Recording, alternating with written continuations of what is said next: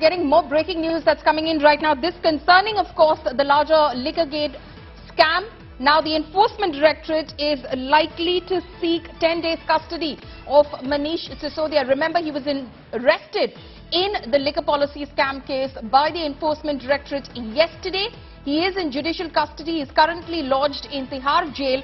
But right now, the Delhi court, after the Enforcement Directorate sought a production warrant from the Delhi court has directed that production warrant be issued. So Manish Sisodia will be physically produced at 2 p.m. today in court. So Tihar jail authorities will now receive this production warrant.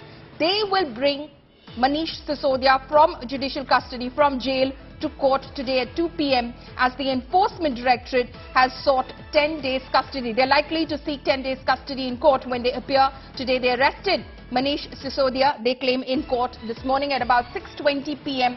yesterday. This is concerning their investigation, which looks specifically at the money trail, the alleged money laundering as far as Delhi's former liquor policy is concerned, that liquor policy which was implemented and subsequently withdrawn. Manish Sisodia so far was first arrested by the CBI, then sent into judicial custody after the CBI did not seek an extension of his custody. Now the Enforcement Directorate is likely to seek 10 days custody.